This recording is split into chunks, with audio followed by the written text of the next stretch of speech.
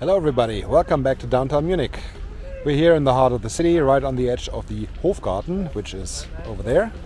Right behind that is the State Chancellery, so you can have a look. Now we can see it. Back, right there. The dome, that's the State Chancellery of Bavaria.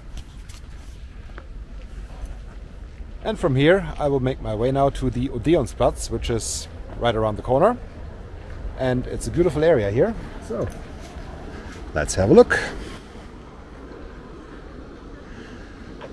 Of course, what pops first is the nice flower setup here beside this beautiful old building. In fact, I can't tell you what that is. I have no idea what this building is. I will have a look, step by shot. Okay, this is the rear facade of the residency of Munich. So for the Dukes of Bavaria, of course they had a castle in the west, Nymphenburg. You might have seen one of my videos on the Nymphenburg area. If not, you will find it right up in the corner. This was the main seat of the Dukes of Bavaria. But when they were in the city, they stayed here, right in this building. Beautiful flower setup again. I like that. So we're lucky it's now October and the flowers are still set up. Beautiful. To the right here, this is the Hofgarten. I've done already a video on the Hofgarten. Have a look up in the corner. Link to the video.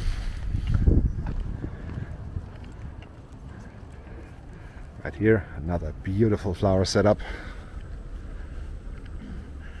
And you can already see in the background the church, the yellow one, with the dome tower and the two regular towers.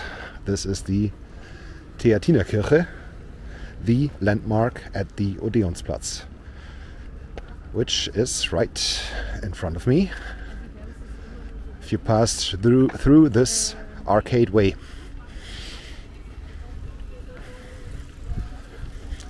But before we do so, another flower set up here. And here a nice view to the rear facade of the residence, which is also quite a large building. And it's a nice one. I love these sandstone colors. Looks just beautiful. Maybe that's why I loved so much staying at the Four Seasons Hotel here in Munich for one night. Because the building is also in these sandstone colors and they are very, very beautiful.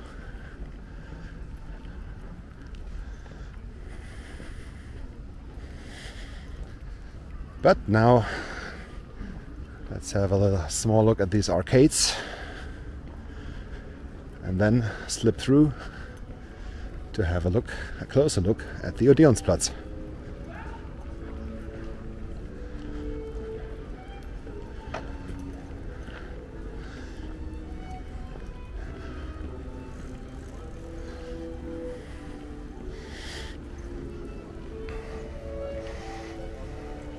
Through this gate he has to go.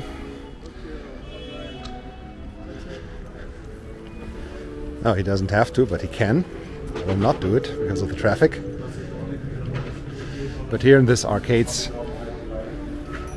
just have a look at this painting, and there are more of them all through the arcades.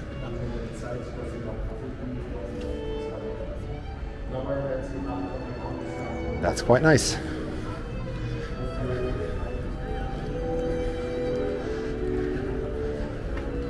Nice here too. There's always some guys making music.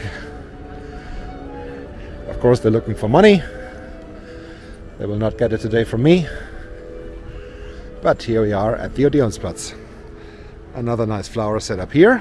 And the street that goes to the north here is Ludwigstraße, which will later on turn into Leopoldstraße, and is the way to the borough of Schwabing.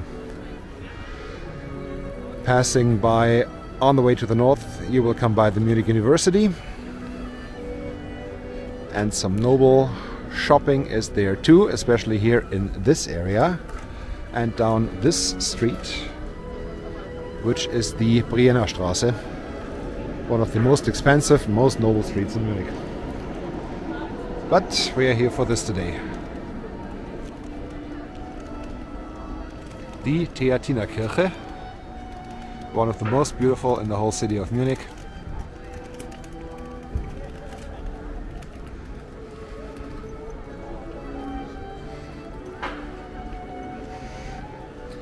The facade in the shiny yellow. Yeah, they have to clean it every 3-4 years. So a regular pattern. But that's definitely worth doing so, because it's so nice. I love this color.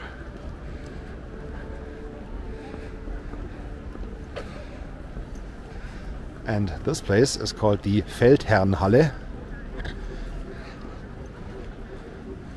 Remembrance place to former generals of the Bavarian army and to battles fought by the Bavarian army.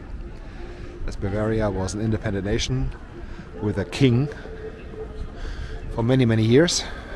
Now we're not anymore.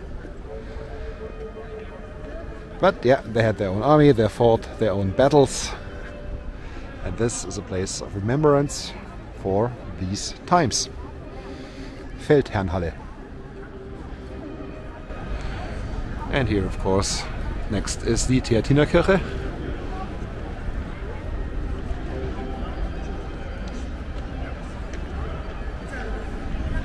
I love these colors. It's just beautiful. As always here, there are two ways to go to Marienplatz. One is here, the other one is over there. I will pick one and then go home. So that's it. Thank you very much for watching. Don't forget to hit like and subscribe. See you soon back in Munich. Have a good time. Goodbye.